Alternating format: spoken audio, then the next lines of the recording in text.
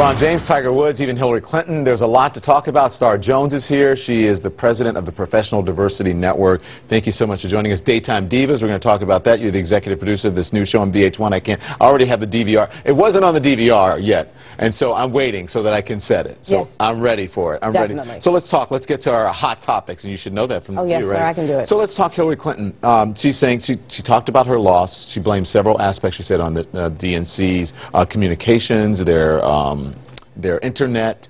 She also took responsibility for whatever and James role Comey. she played. And I mean, I think that Secretary Clinton has every right to sort of look back and dissect or do an autopsy on the campaign. I saw her just recently, about a week ago, and she's ready to move forward, but I think she's going to step right back in to the political discourse. Why do people want to silence her? They've always wanted to silence Hillary. This is not something new.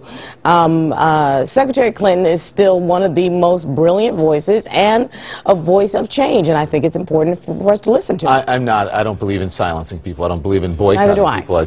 That's what America is about freedom of speech. But the thing is that people are wondering whether it's politically, good for the Democrats that she is speaking out. If that's right now, I think that it is politically good for the Democrats to have anybody with a real voice speak out. Let's talk about LeBron James. Racial slur on the gate of his house in L.A. written on that. I think racism has reared its ugly head and come out and said hello to people. What people once only thought and was afraid to say, I think with this president making it okay to come out from underneath your hood, that's what we're going to get. You think the president made it okay? Oh, absolutely. I mean, excuse me, I didn't stutter when I said that. I think when the president of the United States sort of appeals to a white nationalist agenda and embraces people who were fearful of the browning of America and for all practical purposes clung with their dying fingers to white male privilege, he made it okay. There was a press conference today in today's White House briefing. Sean Spicer was asked by reporter April Ryan about LeBron James as well as some other racial incidents. Let's listen and then we'll talk about it. There are numbers of reports on hate crimes. Nooses have been found at the museum, the new museum that the president toured, the African American History and Culture Museum. And also there was very negative word, one of the worst words you can say, spray painting on LeBron James' home.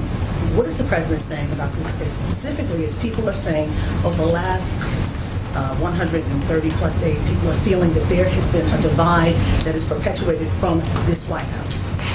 Well, I would respectfully disagree with the premise of that. I think we need to denounce hate in any form, in any act, and this president made it clear from election night to his inauguration that he wants to unite this country and move it forward.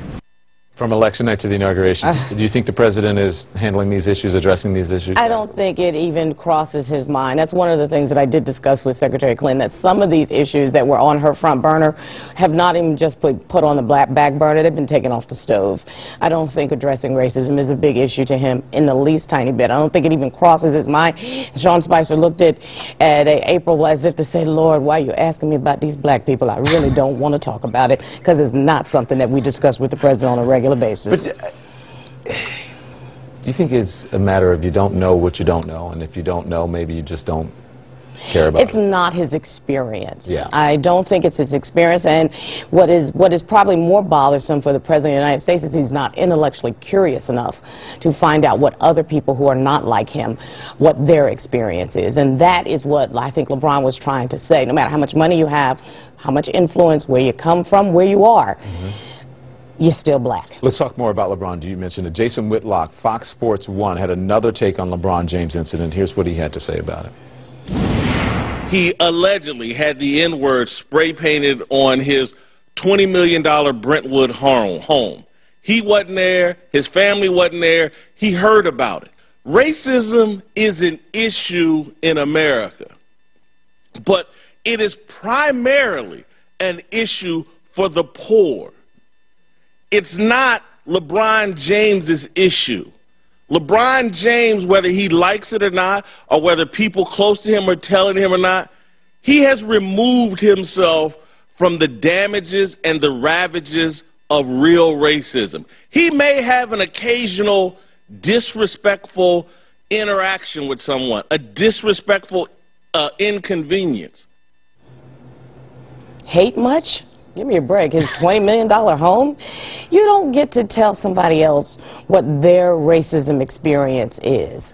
Money does not inoculate you from racism. Money nor position. Yeah. Ask the President of the United States, the 44th President of the United States, what it felt like to have people around our country speak about him in such racist terms over the course of 8 years. It does not matter. You can be the leader of the free world and still be subject to racism. Here's the difference, too. When you're the First Lady of the United States and you're Michelle Obama, people will call you a monkey or an ape. But when you're Melania Trump, I've never heard anyone call Melania Trump a monkey. Oh, absolutely not. It would be inappropriate to speak that way about the First Lady, but it wasn't inappropriate to speak about our elegant, most beautiful First Lady, Michelle Obama. There's a difference between, and I think Jason is not getting it, between classism, social structure in society, and racism.